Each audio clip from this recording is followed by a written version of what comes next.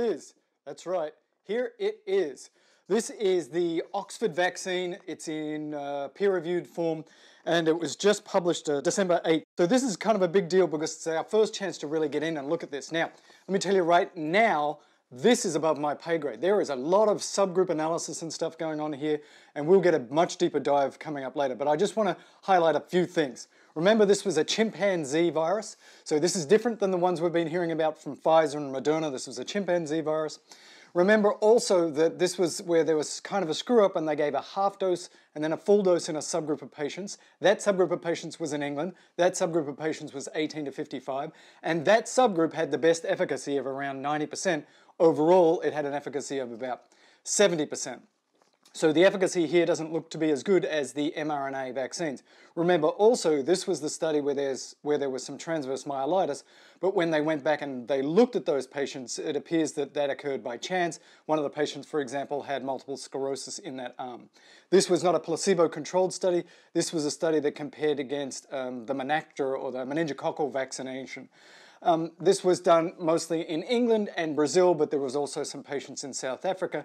Not as much Hispanic or black patients as we'd like because they're the real high-risk group. And so this is predominantly in the English group, mostly white patients, but there is some people of color in the Brazil group as well. So overall, it showed that the vaccine was efficacious. It appears to be safe. There's also a lot of subgroup analysis because they also pooled all of the people where they did the initial vaccines just to see if it was efficacious if you got an immune response. And then later on, much longer than the sort of the 28 days later, like 60 days later, they started to re-vaccinate those people. And then they do some subgroup analysis and then they pool it all together. So the summary of this is it appears to be safe. It appears to be efficacious in that half dose, full dose. It's not clear why that half dose, full dose was better than full dose, full dose. And they say, when they look at the analysis of this, it wasn't just the fact that they were a younger subset of patients and predominantly white in that half dose, full dose. And we'll have to have our statisticians and other people look into that. But it's out there. You should check it out. You should go to places like This Week in Virology for further expert review of this. And we'll have Mike and Sanjay go into this in more detail a little later on. But I just want to let you know that it's out there.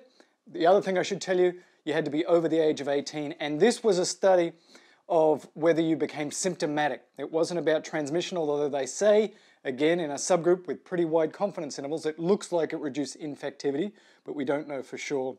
And it did look like that it reduced significant serious disease when they looked at that subgroup as well. So go check it out. Boom.